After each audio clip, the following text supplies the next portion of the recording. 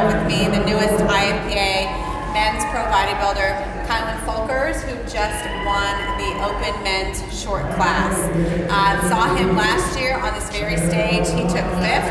So it's been a year. Talk to us a little bit about your prep and that 5th place finish to a 1st place finish. What did that take?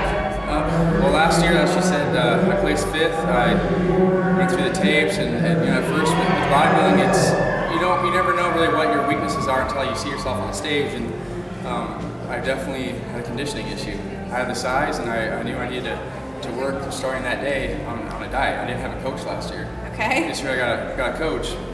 Worked on my diet. He was a great coach, Peter Fitzgerald.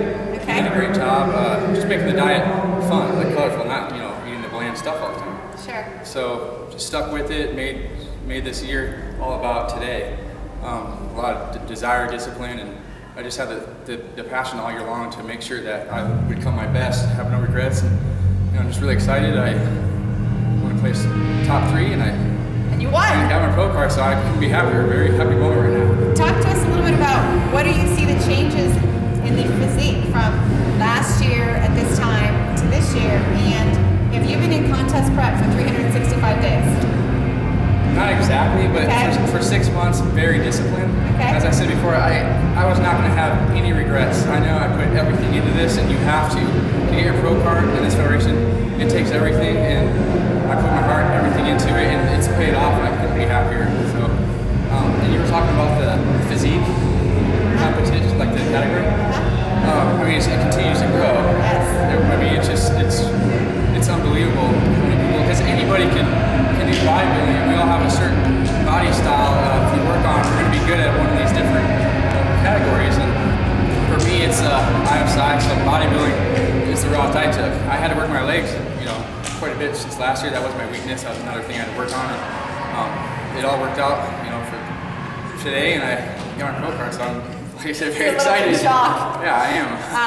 I sat in the audience and watched this prejudging class. Incredibly competitive. Yes, After it the was. Prejudging, we did an interview with you and Jack Windsor, who ended up taking 2nd. It really came down to the 2 of you. You both had amazing symmetry. Both had great conditioning, but at the end, truly it's your size that took you over that.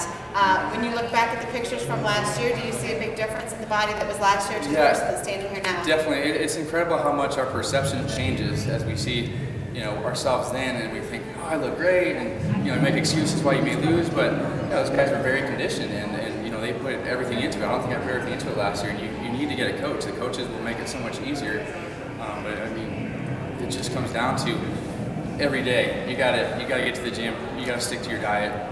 Don't make a diet so it's not fun and you don't want to follow it, because you can have fun, you have your cheat days. Sure. Still celebrate here and there, but gotta get back on the stage at some point.